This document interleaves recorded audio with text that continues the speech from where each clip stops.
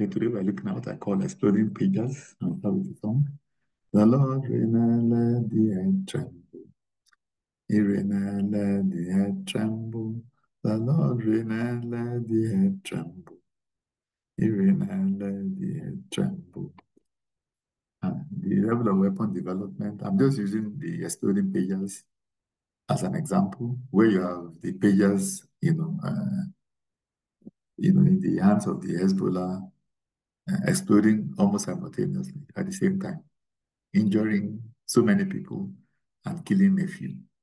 And of course, don't forget, just the day before, the Houthis had fired the ballistic missile that was able to land in Tel Aviv. And this is the second time. So with all the Iron Dome and all the air defense systems, they couldn't still, knock down the ballistic missile.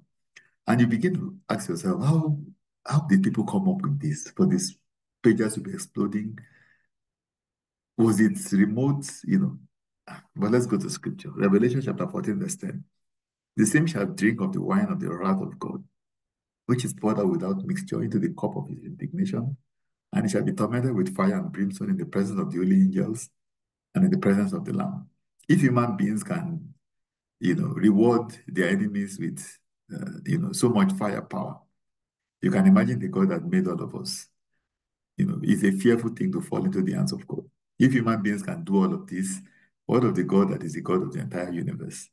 And so what you want to do is, you want to make peace with God by accepting Christ into your life so that when the coming judgment eventually comes, you know that you are safe.